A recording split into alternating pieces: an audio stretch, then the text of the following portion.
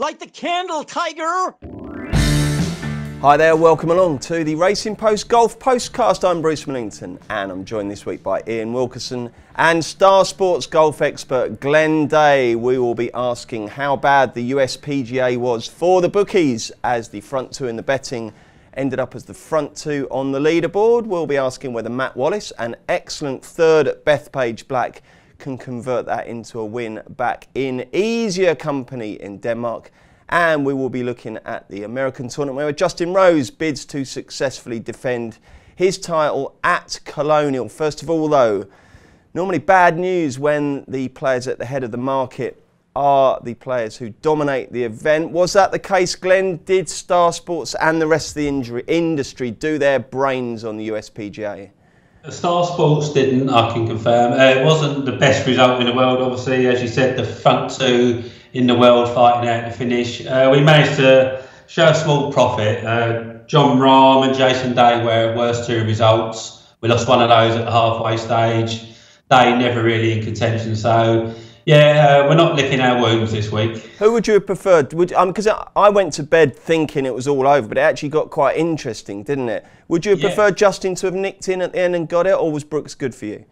No, Brooks was a small winner. Johnson just about took the book, so there wasn't a great deal in it. But as you say, don't know what time you went to bed, but it got quite lively for an hour or so. The without market was good for the day.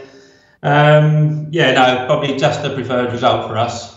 Okie dokes. Wilco, Brooks has now won 4 of his last 8 majors, and yet he's still not quite sort of got the recognition probably here in the media, has he? Like a sort of star factor on his personality rather than the quality of his golf, because he seems like a bloke who's quietly goes about his business, doesn't he, on the golf course? He's not got the big, the big showbiz sort of thing. He's not doing the Instagram and the Twitter and all that sort of stuff. I mean, what a player! I mean, he's just a machine, isn't he? I mean, he had a wobble. He had 5 bogeys in the last 8 holes, as you said. And it did get a little bit interesting, but I think that was the conditions rather than the quality of game, because the wind really picked up and everybody was finding it difficult as well, which is why there was nobody who sort of like made the charges, sort of like 5 birdies in like 6 holes. Johnson got in with a great shout, and then he had 2 bogeys, didn't he? And then he faded away just as much. I backed 8 or more players under par, so that was horrific the way they I went to bed, like I say, and thought, well, that'll be all right, I'll cop that, and woke up and everyone had just fallen away. I think with those hard courses, Glenn, 4 days like that, you get to the end of it and you're just absolutely beaten up, aren't you? Yeah, I thought exactly the same. I mean, the interview with Matt Wallace probably said it all. Obviously, he wears his heart on his sleeve. He looked like he'd been 12 rounds with Mike Tyson at the end of it. So, it'd leave its mark on players possibly this week as well. The guys that finished the 4 rounds, slightly mentally scarred, I would imagine. Yeah, no, it's a hard course. It was good fun. I enjoyed it. I thought it was a good major. Yeah. And I guess, Glenn, we've got Brooks now very short for the next 2. I mean, it's funny, isn't it? Because it's all top-loaded at the start of the year now. We've got US Open next month, and then we've got the Open at Portrush in July, and I guess Brooks dominates the market for that now, does he? Yeah, for both. Yeah, we got him now as short as 13-2 for the US Open next month. And we have him, just one set, 8-1 for the Open as well. So, yeah, probably halved in price from what he would have been before the Masters and obviously after this week. So, but if you look at how dominant he is now, Wilco, I mean, you couldn't say that they're terrible prices. I mean, if you remember when Tiger was winning every other week, he was 2-1 for these. I mean, the parallel that you probably do is like 2 or 3 years ago when Spieth was right at the top of his game and he was taking these tournaments by the scruff of the neck, wasn't he? Like my Tiger Woods parallel. I mean, like I say, he was literally 6-4, wasn't he? Yeah. And he's no less prolific than it's now. I mean, obviously, there was Tiger had more credit in the bank as well, didn't he? When he was going off at those sort of prices. We were seeing the greatest player he'd ever played, and perhaps, You say that, this fella could end up being unbelievable. But, I just think, it's, these fields are so packed now. We're in an age where I always think at these majors that there's 7 or 8 players who have really got a great chance, and one of them's going to turn up. I don't think we see the Trevor Immelman type major win. I don't think we're going to see that for quite a while. Well, you say that, Wilco, but you just, you do get some. But I agree with you. There's a hell of a good cadre of top players now. Personally, how did it all go last week, Glenn? Any good? Well, obviously, my two big price tips bombed out quite badly. Small bit on Kepka just to keep my nose in front. So, no £1 million in the bank, but I got a couple of quid more than I had last week. Keep trying. Wilco, any good? Well, Garcia missed the cut. Rose and Glover faded away, but I had Cantlay each way, so I got my money back. I had Cantlay as well, but apart from that, it wasn't great. But anyway, we move on and we will look at the American event this week. It's the Charles Schwab Challenge at Colonial. What would this be better known as? Just Colonial, wasn't it, Wilco? Yeah, all sorts of sponsors doing this. Oh, really? Okay, but anyway, you know it as Colonial. It's that nice tight track down at Fort Worth in Devon. It's not a slugger's paradise this week by any means. If you look at the excellent informative price and form grid in the Racing Post, the key attribute is accuracy. Before the lads tell us who they fancy, spin through Star Sports' latest prices for us, Glenn.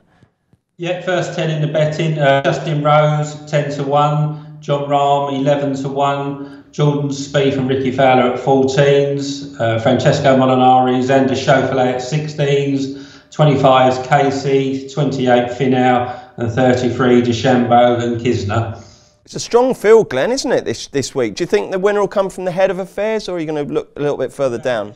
That's one of the things I looked at in the stats. The cream seems to rise to the top in this competition year after year. Front of the market dominates. Obviously, the best players hitting the fairways and holding your putts is the key, and that's what the best players do. Yeah, if you look at the past winners in the Racing Post form guide, Rose last year at 20s, year before Kisner at 33s, Spieth at 7s, Chris Kirk at 33s and Adam at 18. They're your last 5 winners. Wilco, who are you going to go for as your main tip? I was really impressed with the way Spieth played last week. I think he's back. I mean, he's had a bad 12 months. He hadn't got, before he finished third last week at Bethpage Black, he hadn't had a top 20 since the Open. But that putter's got going. That was what was the big thing. When he was the best player in the world, he was holding stuff from all over the place. He gained nearly 11 shots on the field on the greens last week. He's got a cracking record here. You've already highlighted that he's won here before. 2 second places. I really think that playing in Texas is going to be, his home state's going to be a big boost for him as well. I really like him this week. I think he can push on. He's been talking a good game for the last few weeks without quite getting the results. He's saying, I've been really working hard last 6 months, plugging away. I know what the problems are. It came for him on a course where perhaps it suited big hitters a bit more, perhaps not right up his street. And this track, as you say, it's an accuracy place, lots of dog legs. It's not going to be a big issue that you don't smash it 320 yards. I really think that he could have a big week this week. Wilco, very sweet on Spieth. Glenn, who's your main tip? Yeah, thanks, Wilco. Understolen. Exactly that. Yeah, Jordan Spieth. Yeah, all in really. As he said, the putting last week is the key. Jordan Spieth in his pomp, always a good putter. Been struggling with that club a little bit this year, but last week, #1 in strokes gained putting. That was a massive highlight for me. Said his form round here. He's playing in front of his home fans. Just everything. Yeah, I can't see him. It's impossible to get him out of frame, and I think he'll probably win it. Oh, the lads are very, very sweet on that. Impossible to keep out the frames. Only 156 runners. Very, very bad. 122, sorry. You're probably right, Glenn. Right then, Wilco, who are you going to supplement Spieth with? Well, there's a few sort of like a bit further down the list because obviously Spieth's third fav. I like Scott Piercy this week. He's had a bit of a charge because he was 152nd in the world rankings. He's now up to 60. He's never actually won anything though. Yeah, he's won 3 or 4 tournaments. Has he? Okay. Yeah, he won the Canadian Open one year, and he won the Barbasol Championship, which was the tournament in America that runs parallel to the Open. Yeah. A couple of years ago. So he has got over the finish line before. I mean, perhaps not in fields that are with this quality, but he's definitely moving in the right direction. He struggled in the last round at Bethpage Black last week with a 76, but I mean, he wasn't. As we say, who didn't? Exactly, and he hit a 67 on Friday. And that followed, he was third at the Heritage, second at the Byron Nelson. So I think he can push on. He missed the cut here last year, but he was 7th the year before. So there's a bit of form in the book. Good driving accuracy, good greens in regulation stats as well. Okay, who else you got? Big, not concerned about the weather, but it could be a factor this week if the wind picks up. And so 2 players I think who could cope well with that would be Brandt Snedeker, who I think he's picked up in the last few weeks. And the other one's Graham McDowell, who obviously comes from Northern Ireland and playing a lot of links golf and things like that. He's a good wind player. And the other one I think is a big price is somebody who caught the eye on Thursday at the PGA with, he was the only one who sort of like gave Cook a run for his money in the first round lead market, Danny Lee from New Zealand. I mean, he fell away, finished 36 after a 77 on Sunday, but he's got some decent form figures. 90 to 1, I really think he's a good each-way poke. Okay, Glenn, you, like Wilco, are also very sweet on Spieth as your main selection. Who are you going to supplement him with? I'm supplementing him with, not a very original one, I'm afraid, Jon Rahm. I'm not a fan of tipping up players when they've missed the cut the previous week, but being as it was so tough last week, I think he may benefit from having the weekend off and not playing in those conditions. We all know he's a good ball striker, good putter on his day. He's been in amazing form all year long, up until then. 11 stroke play events, 8 top 10s and a win. And obviously he paired up with Ryan Palmer in the Zurich Classic a few weeks ago. Two outings at Colonial, tied second, tied fifth. Enough said there. He doesn't stand out anywhere in the rankings overall, but I don't think he really needs to. But overall, he's ninth, which just backs up that his all-round game is in decent nick. Another one must be involved at the weekend, I think, and he's my number 2 selection. So you're just throwing 2 darts at this one, are you, Glenn? I've got a couple I've just a little mention to. Please do. One, Jason Kokrak, mainly because he's been on my radar for about 7 years now. Still he's been on everyone's radar. At some point, he might actually win something. He's honestly, Palmer, every single week, Jason Kokrak's name comes up, and then he never wins anything. But you reckon this could be his week, do you? Well, he's just playing well, isn't he? Someone mentioned last week, no missed cuts since last summer, which is quite an amazing stat in itself for a guy who's never actually won. Isn't he a slugger, though, Glenn? No, he hits it a long way, but the one thing that he's another one, a bit like Koepka a few months back, doesn't get the credit for how good a putter he is, which is something I really like. Long hitters who can really putt, so you've got to get it there, but you've got to get it in the hole as well. 4 top 10s, 10 top 25s in his last 13 events. Just an amazing run of form, and again, I think he must show up this week. And a real sort of outside one, Vaughan Taylor. I'll admit, I can't tell you too much about this guy. He's very, very sporadic form-wise, but every now and again he rocks up and puts in a good one. Examples this year, on the back of 2 missed cuts, he had a 9th place finish, and he's recently had 2 missed cuts. Last 2 outings, 13th and 17th, as though he's running into a bit of form. At fancy prices, around 125, 150 to 1, 3-time tour winner. He could show up. He could show up as well. I wasn't expecting Vaughan Taylor to be tipped on the Postcast. That's left field, that. Okay, Glenn. Excellent. Last week, but I thought I'd have another go this week. Jolly good. Okay, anything else to add in America? Yeah, the only other point I would say is like this is one of the established venues. They've been playing here since the Second World War. So, but one player who's not played here before, who it could suit, Francesco Molinari. I was going to say that.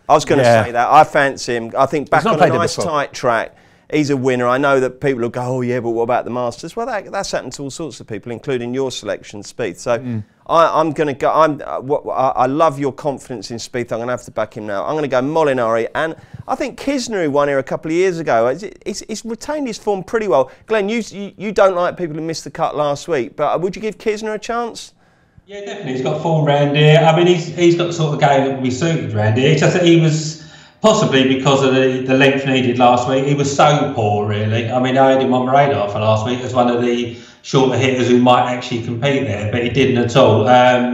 If he can bounce back from that, yeah, certainly he can be involved. I think you can cut people a little bit of slack if they miss the cut. If it was a different sort of venue, because a lot of the American venues are quite similar, aren't they? Well, these aren't, are they? I mean, if you were picking 2 tour venues that couldn't be further apart, then Bethpage, Black and Colonial are about the polar opposites, aren't they? So the European Tour, moves on to the Made in Denmark tournament, which I presume is somewhere in Denmark. Yes, it is. It's at the Backley course in Himmerland, Aalborg. You ever been to Denmark, Glenn?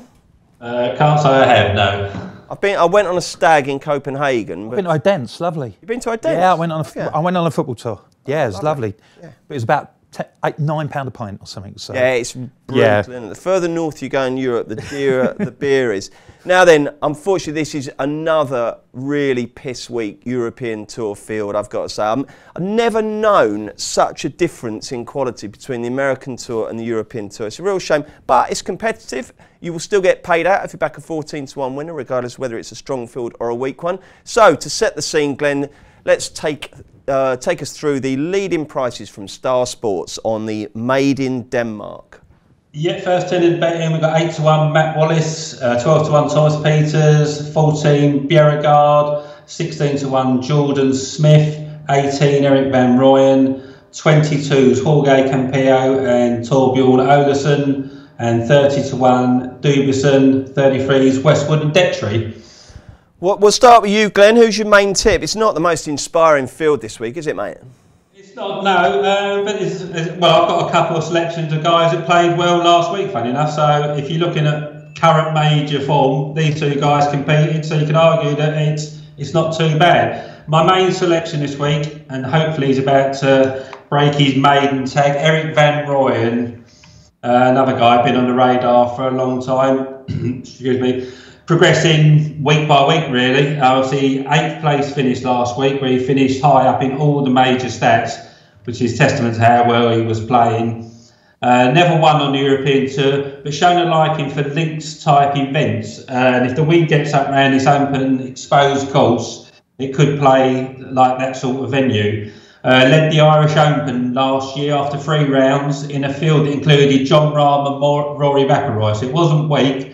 But he fell away in the last round, probably thinking about the winner's check.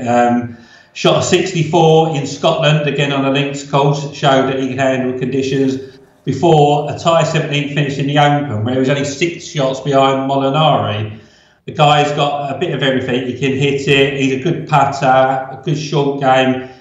The only thing holding him back at the moment is his last round, and I think it's at seeing the winning line. And unfortunately, his last round tends to be his worst. If he can overcome that problem, and in a weakened field, I'm hoping he can, I think this week could see Eric Van Rooyen break his maiden tag. OK, Eric Van Rooyen is Glenn's main tip. Now, as with the American tournament, we've got the defending champion at the head of the market, Matt Wallace. He played brilliantly last week. Do you think he's a little too short, or would you put anyone off him, Wilco? I mean, he's defending champion, even though last year's tournament wasn't played at this course, and he performed well the year before. There's been a lot made of Wallace and sort of like his mental approach to the game. He had, everybody threw their toys out of the pram because he slammed his putter down when he missed a potentially winning putt at the British Masters a couple of weeks ago, and he's been trying to sort of justify his actions. I like him. I think he's got I think the sport needs people who wear their hearts on their sleeves and things like that. I think obviously he bounced back well and finished tied for third. It was really good. Now, is he going to be able to? My misgiving about him is that is he going to be able to perform now when he's not under the radar, where he is the man to beat? So I just think he's a little bit short, although he finished in great form last year. I'll just quickly tell you a Matt Wallace story. I played golf with Tom Siegel on Monday, and he said that he played in the Pro-Am before the British Masters, and he played with Eddie Pepperell, and in the group behind him was Matt Wallace. And Tom saw him afterwards and he said, "Oh, how'd you play, Matt?" He goes, "No good. I misjudged the air pressure." This is how scientific it all is. The air pressure. That happens to me when I'm stood on the first tee. Yeah, exactly. No, I think, right, okay, I get the thing. Yeah, what's the air pressure doing? Incredible. It's so scientific. Yeah, I bet Tom had a great time playing with Eddie Pepperell. Funnily enough, he didn't. He said, because poor old Eddie's got a bit of a bad back, and I think it was playing up, so I think he was a little bit concerned about that.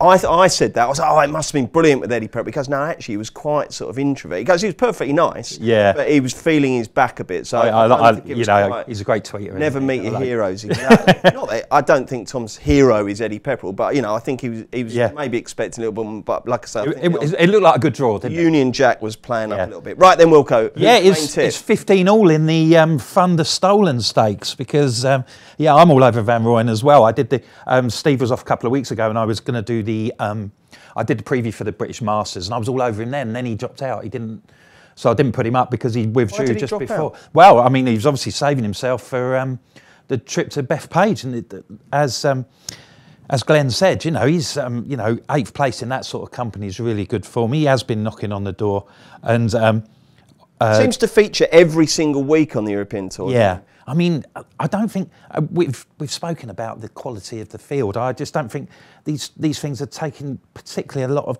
winning at the moment.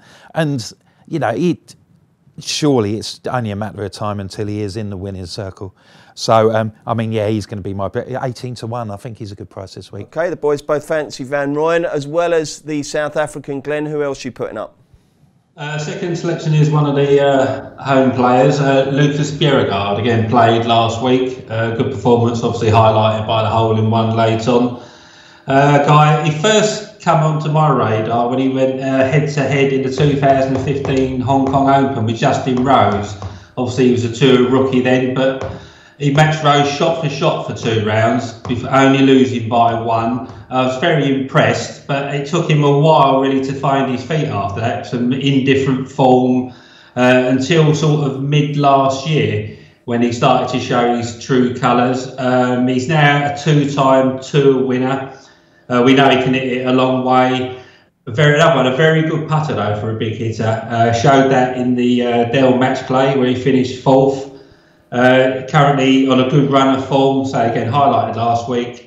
And he played here in 2017, and 3 key stats from that week. He was 3rd in driving accuracy, driving distance, and 9th in greens in regulation, which are all stats which stand you in good stead around here. Another guy I think in for a good show, Lucas Bjerregaard, my number 2 selection. Okay, any others for us, Glenn? Just Soren Kjeldsen, another local lad. I know it's a bit long in the tooth these days, but he just seems to thrive when he plays in front of his home crowd. Form figures in the event, 15, 2, 8, 23, 12, which highlights that fact. And no, not in a great run of form at the moment. It just seems like home turf brings out the best in him. Played well on linked style courses in the past. In fact, 2 of his 4 European Tour wins are on linked courses.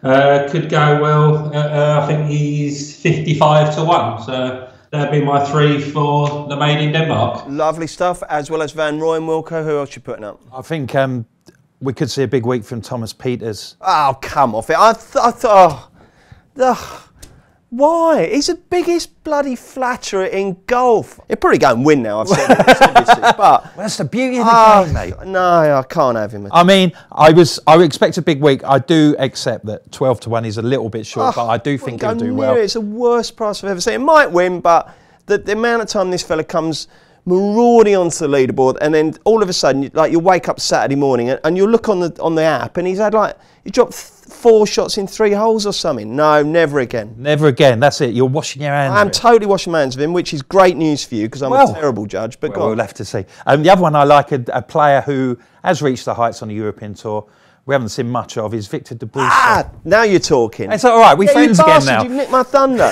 He's back, isn't he? He's coming back. He's bubbling. Poor bloke. He was off for a year because he had a perforated eardrum and he couldn't fly. Oh my God. Good. Not good if you're a golfer. No, Dennis Bergkamp got away with it. Dennis Bergkamp, yeah. If you're a golfer. Not every week. It's a bit of a train to China, isn't it? Yeah. So, yeah, I mean, he's back. He came back in February and he's had 4 top 20s in the last 7 outings. 23rd at the British Masters when he fell away at the weekend. But he is definitely moving in the right direction. 28-1. Yeah, he's my... Oh, beg your pardon, 30. Yeah, he's my man this week. Okay, great. Right then, let's recap the selections so that if people have been frantically jotting the names down but haven't got them all, let's make it nice and clear what the boys fancy. So, Wilco, just give us nice and simply your Charles Schwab Challenge selections. Okay, Schwab Challenge. Spieth is the main bet. Just give me the names. Jordan Spieth, Scott Piercy, Brandt Snedeker, Graham McDowell and Danny Lee. Glenn? Jordan Spieth, John Rahm, Jason Kokrak and Vaughan Taylor. Beautifully done. And the Made in Denmark, Wilco? Erik van Rooyen, Thomas Pieters and Victor de Bruijsen. And Glenn? Erik van Rooyen, Lucas Bjerregaard and Soren Kjeldsen. Well done, lads. Absolutely superb. Right then, anything else you want to mention? If you're only having one golf bet this week, Glenn, what would it be? Jordan Spieth. Jordan Spieth. And Wilco? I'll go for Van Rooyen. Van Rooyen. Lovely stuff. In the meantime, though, before next Wednesday, we've got the... what have we got tomorrow? We're looking ahead to the playoffs and the Europa League final, assuming that takes place. Friday we've got racing, we've got more racing on Monday, and we are back next Wednesday with another Racing Post Golf Postcast. Give 'em the horn!